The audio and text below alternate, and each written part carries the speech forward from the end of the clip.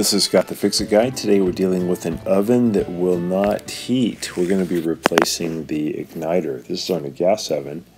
So we turned off the power. So we have it unplugged, or we turned off the breaker, and we have the oven door open, pulling out the racks. It's best if you can remove the oven door to make this procedure easier. This oven door just didn't want to come off, but usually it's pretty easy to take them off. So I'm going to do it with the oven door in place. I got the racks removed. And I'll take a 1/4 inch driver and remove 2 1/4 inch screws that are in the back. Sometimes these are held in by standard head screws, which is standard head screwdriver. These though were just a hex 1/4 inch, so I just pulled them out. And then you pull up on the back of this bottom plate and then lift it out at about 45 degrees. So I'm just grabbing these vents and then pulling up in the back, and then the front lip will slide out where it slid into the frame, and I can get this bottom plate out, and then I have good access to the igniter. The screws that hold in the igniter tend to be somewhat corroded, so I always put a little drop of oil on the threads, ideally before I try to remove them. They tend to be kind of rusted and they get brittle, so they can break easily, and I'd rather not break them, so I'm going to use a 1/4 inch driver. Actually, these might be 7/8. Yes, these are 7/8, so I'll pull these two out, and then I can remove the old igniter and put a new one in. So this oven had the symptom where it just wouldn't heat, and sometimes you get igniters that are getting older and they still heat, but it takes a long time for it to heat up or to light, and a new igniter will fix this problem. So I'm going to pull back on these wires. Sometimes you have to cut these wires. This one just has wire nuts that are connecting it, so I'm just going to undo the old wire nuts. That means this has been replaced since it was put in by the factory. The factory, there won't be wire nuts. It'll just be a modular connector, or you may have to cut the wires. A lot of times the igniter kits come with porcelain wire nuts that allow you to splice the old wires and then use the wire nuts to connect them. They're really pretty easy to do. So I usually use my wire strippers to remove about a 1/4 inch of wire from the power coming from the oven, and then the wires that come with the kit already are stripped at about a 1/4 inch. And I'll put on the ceramic wire nut. I'll twist it righty-tighty, as tight as I can until it won't go any further. And then I'll do the same on the other wire. So you don't have to do these wires in any certain order, and there's not a polarity issue, so you can put either of the power wires from the oven to either of the wires on the igniter. You can't short circuit it or do it wrong unless it touches the metal. So you got to make sure you do have the wire nut on there securely, so there's no part of the wire that could touch the metal.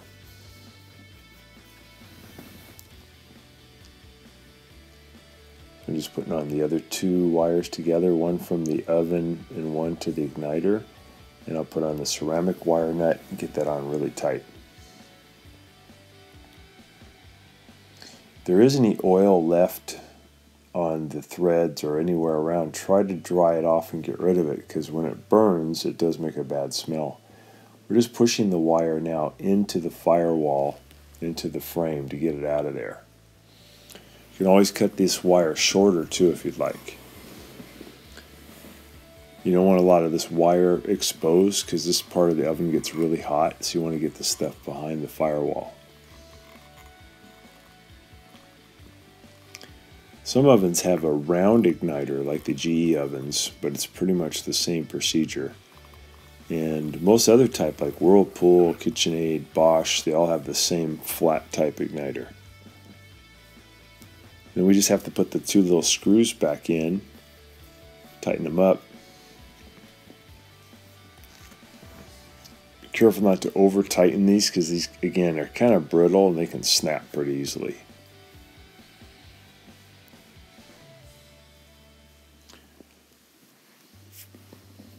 last one in. And we want to turn it on now. We want to plug it in and then turn it on and see if everything's working as it should. You should hear like a little click up here at the controller or the clock. That's the relay clicking, and that's sending power down to the igniter. And then the igniter should start to glow, and within about 60 seconds you should have ignition.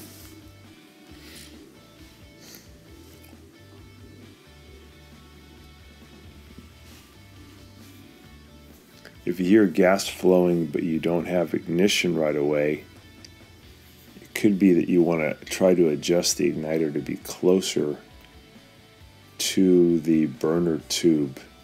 Sometimes they call the burner tube a venturi. So here it's glowing, and a healthy igniter should glow to almost white hot within about 10 seconds.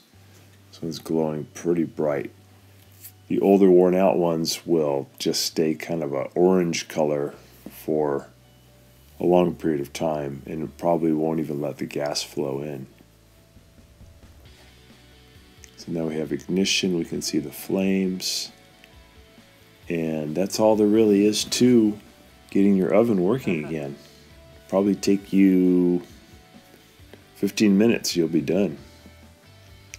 So we're going to turn it off, and then we're just going to put it all back together. So we're going to take that heat shield, the bottom plate, push it in there, and then set it in at about 45 degrees. So the front part, the part closest to you, will go down, that lip will go down into the frame first, and then you set the back end last. And you want to make sure you push it all down nice and flat. So I'm going to push the front lip in to the frame, and then I'll set in the back, get it nice and flat, and then I'll just put those two screws in to hold the back plate down. Gravity is really enough to hold that plate down, but it is good to follow the reverse procedure of how you took it apart. So putting the screws in does not hurt. Okay. Yeah. So once we have those two screws in, we'll just put the racks back in, and we'll close it up, take it for one more test.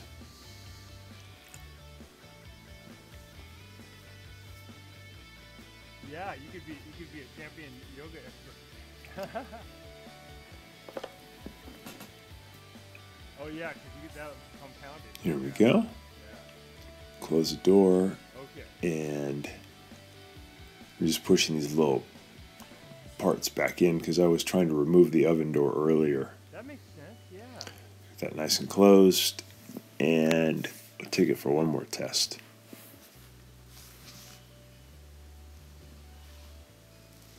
So on the test, it heated up to 450, so we know it's working great again.